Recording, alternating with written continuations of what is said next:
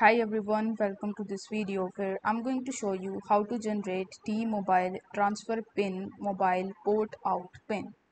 So in order to get a T-Mobile temporary port out pin, if you have a personal account, you will need to generate a temporary port out pin to move your phone number from T-Mobile.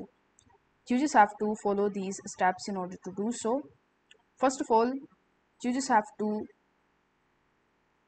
come to this page and you just have to simply contact us on this given number. So this is the contact number that they have provided, so you just have to simply call them and then you just have to simply ask for providing you the temporary port out pin.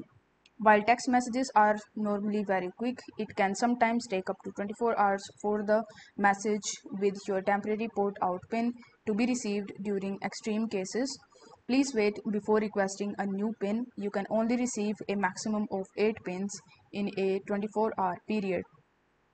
So I hope this video was helpful, and if it was, then don't forget to like the video and subscribe to the channel. Thank you so much for watching.